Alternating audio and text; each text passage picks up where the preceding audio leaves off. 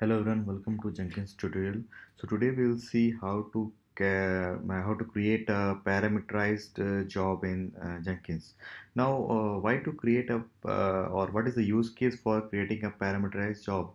In various cases, on case to case, in some projects or some applications, we may need to provide some inputs at runtime to the Jenkins job, or maybe one Jenkins job is passing some parameter value from one job to another job. So those case it may be helpful whenever you want to have a runtime input for the application or job. So in that case we may need that, and like most of the times you do need that. So let's go through and get started like how to do that.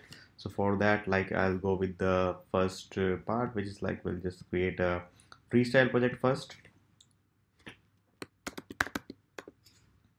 Okay, so we'll go with this job in the freestyle mode, then we'll check with the Jenkins pipeline later. So I'll just go ahead and I'll skip all the basic parts, and because this is just for demo purpose on how to utilize this, so we'll just focus on that part.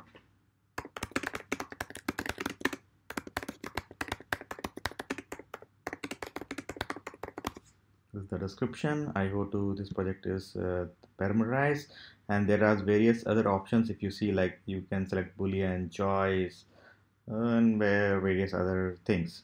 So maybe I'll just consider the string parameter for our use case.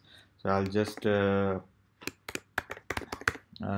the variable name or the name here as project. So just remember, like, it will act as a key value pair. So whatever you give here in the name, it will act as a variable, and it will take some default values from here. So I'm just giving the default value of maybe Java.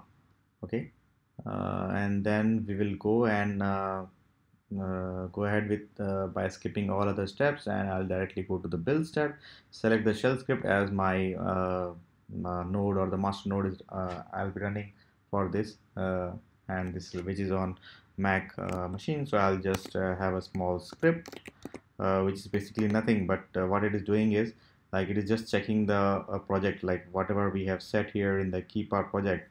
If it is Java, then it will go to this if condition, and it will print this is a Java based project. If it is not other than Java, then it will print this Node.js based project. So this is our simple script which we'll be trying to use for our demo. So that's it, like how to create the parameterized job. Now let's see how it's functioning part. So I'll just click on the build with parameters, and here I can see, like, this is the default value. If you want to have some other value, you can replace here. Maybe I put Node.js, or maybe whatever you say. It's you say Python. So when I click this, it will go and run the build, and within few seconds it should be success, and we'll see, like, what is the output. Okay, we can see this job is run, it is success, and it has gone to our variable, and the variable value was Python, which we fed, and is not equal to Java. Hence this is a uh, Node.js based project which is going to the else condition. Now for doing it properly, maybe you can just have it as default value Java, and when you build that, and it should build and it should display the echo as this is a Java based project based on the condition. So if we see, like, Java is equal to Java condition here, hence it is printing like this is a Java based project. Whereas in the previous case, like, we put it, it was in the else part of the if loop, where we are just simply putting this is a Node.js based project. So that's it from the parameterized section part via or using freestyle job.